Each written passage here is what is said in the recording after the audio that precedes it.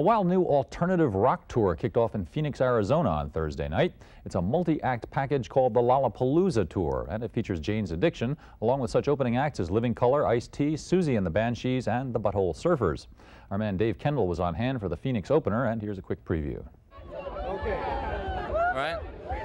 It's 109 degrees and the excitement is running high here at the opening date of Lollapalooza, a traveling carnival of music, information and art. Let's have a look.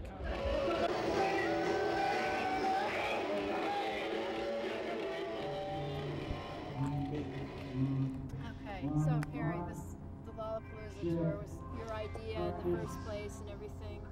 Now that you're just about ready to go with this tour, do you think things are shaping up as you originally envisioned them? Yeah, I think they surpassed them. From what I can tell now, it's kind of like the whole country's involved. It just started out, I wanted to keep it kind of low-key because I thought alternative music was a shoo-in to keep it kind of alternative, but it seems like maybe people are so bored with the mainstream. Maybe its time has come, you know. Some kind of egg's about to crack, I think. How did you decide on the lineup, you know, which bands you play? Are they all personal favorites of yours, or how did that... Yeah, I put together a list of 100 people, and then I said, may the best manager win. And there you have it. We heard about it maybe 4 or 5 months ago, and I guess it was kind of up to Jane's Addiction who was going to be on the tour. I mean, we'd always been fans of theirs. Played a couple shows in LA with them, and was just flattered to be asked to be part of something that could be pretty cool. So. We heard about this. They've been planning this for about 7 months now, 7 or 8 months now. And so we heard about this in actually like December. And first we were thinking about it and we were like, we don't know. And then we saw who else was going to be on the bill and we were like, yeah, we can do this. Last year we changed over agents to Mark Geiger at Triad, and he suggested it about a year ago that we should go on some sort of package. And we said, package? We wouldn't do a sort of all-English package, but we might consider something else. And then about 6 months ago the offer came through and we thought it sounded like a good idea. I don't know how we weaseled into it. We went up to the offices at Triad booking agency, and somehow we hit a couple of people and they finally said, yeah, we could be on it. I worked with Perry on one of his songs in his long-form video, and that's how I met him, and me and him became real cool friends, and I told him a little stuff I was doing in business and stuff, and he liked it, and we were hanging out. And then when they asked him about doing a tour, they said, let's take a rapper out, and I think he said, let's take Ice, because me and him have been friends. At first, a lot of eyebrows got raised. Oh, I'm gonna take a rapper out on the tour, but then it was like some people did that, and other people were like, cool, like that. So we're here, you know. We're real happy to be here. It's real cool, man. We're having a great day, man. It is so hot out in Arizona. I tell you, I'm from New York, man, and it's so hot. It's got to be 122 out here, right? It's got to be 122 because it's so hot.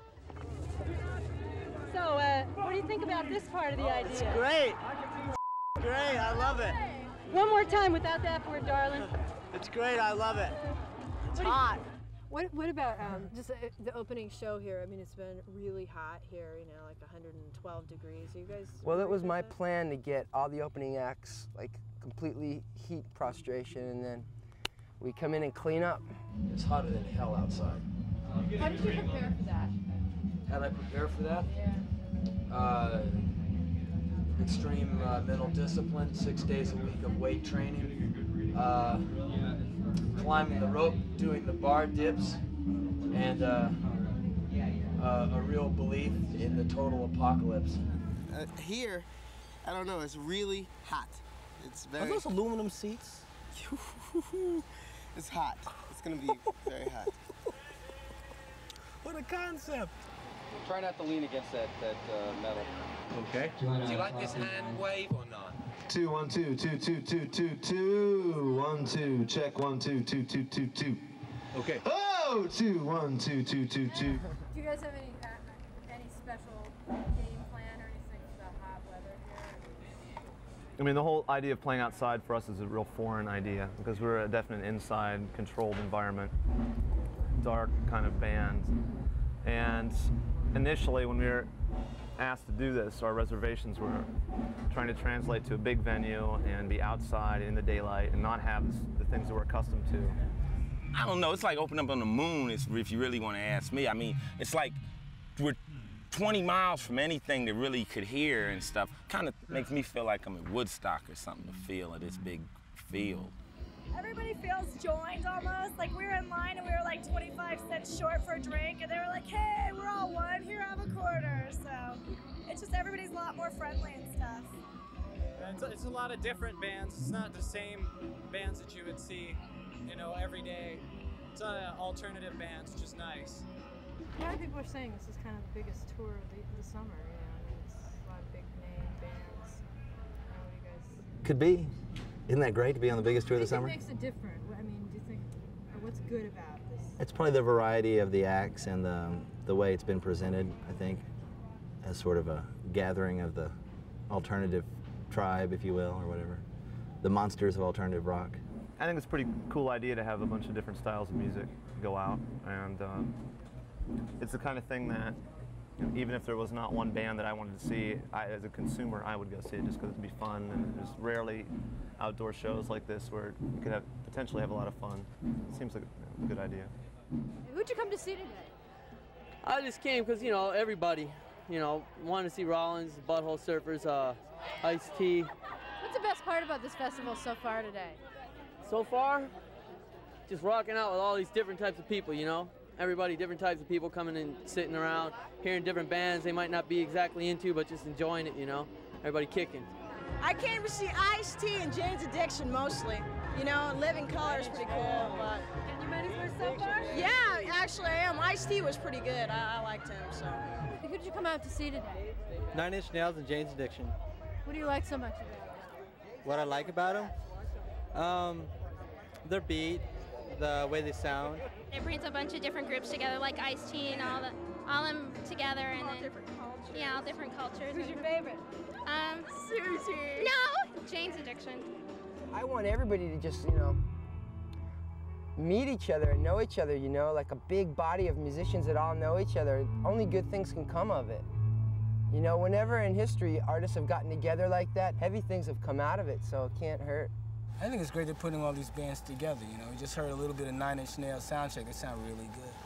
Sound pretty good. Ice-T's band, I haven't heard them, but I heard that they're killing it too, you know. So I look forward to seeing Susie and the Banshees and everybody. Henry Rollins.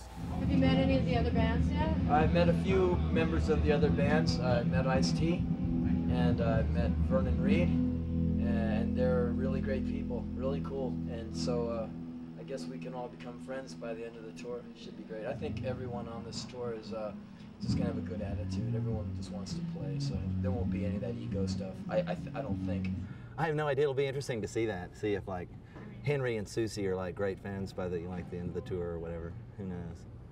We're just saying it's great that there's such a diverse collection of bands. The audiences that will come to see us at one certain band will be seeing another type of band, whether they like it or not. I'm real positive, you know. I want to see everybody really just basically get together and have fun, you know. So it might seem one way, but I'm like with this whole event. I hope this starts a lot of other, you know, combining a different musical format tours, you know. I would like to make work more with the Lollapalooza, work on it, because it is a really cool thing that's evolving here. It's like multimedia, which is what I like anyhow. So I would like to keep working with music because it's one media, but I would like to, you know, bring the arts together, you know, just put things together, because I mean that's the modern predicament anyway. Everything is kind of becoming integrated. Human beings, you know. I mean, do you think that after this tour is over that you possibly may put another tour like this together and tour with Jane's Addiction? I mean, is it... I wouldn't say it's with Jane's Addiction, but I don't really want to talk about that yet because this hasn't been done yet. You know what I mean? But I don't have plans for Jane's Addiction. Ready? If tonight's opening date is anything to go by, Lollapalooza could be the tour of the summer.